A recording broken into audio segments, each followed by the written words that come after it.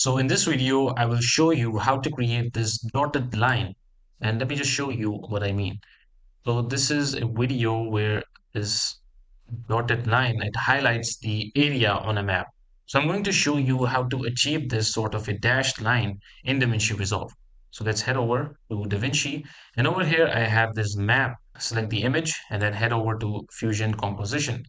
And over here, let's add a text and add this text or connect this text with the media in.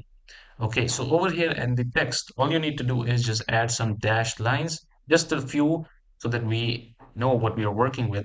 And here you can see we have the dashed lines. And you already might have guessed where I'm going with this.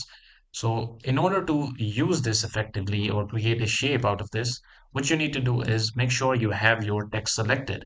Go over to layout and then select in the type path. So here what you can do is just add lines or cover the area with points that you want to highlight. So let's just say I want to highlight this certain area over here, and I'm just randomly going about and just connected all the way to the end. And over here, you will see that we just have a few lines over here.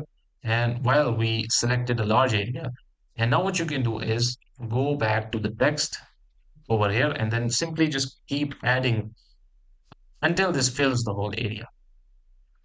So here, let's just zoom in a little bit and see where this is ending. So over here, this looks fine. So here, this is how simple it is to create this dashed outline. And now, in order to animate this, what you need to do is go over to the right on over here. So first of all, let's go over at 30 frames where we want this to end. Let's create a keyframe at right on and then add 0. Let's change this to 0 as well. So if we play this, here we're getting that highlight. And of course, you can go over to spline and then select your keyframes and then hit S. And now if you want to keep animating this, you want this line to keep moving, this is also very simple.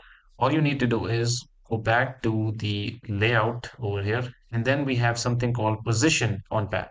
So what this does is it allows us to move the line basically. So what you can do is go over at all the way to the end and then create a keyframe over here. And then at 30, let's create a keyframe over here as well. And at the end, what you can do is just simply drag this to, let's say, 1.5. Okay, so let's play this. So here our animation comes in and then it starts moving. And you will see we're getting this line over here, this gap over here. And all you need to do is go to the transforms, and then in the spacing, just change this a little bit. And here you will see we don't have that gap. We do have that gap over here now, but you can simply remove this. All right, so this is how you can add outlines in your maps in DaVinci Resolve. I hope this video was helpful, and I'll see you in the next one.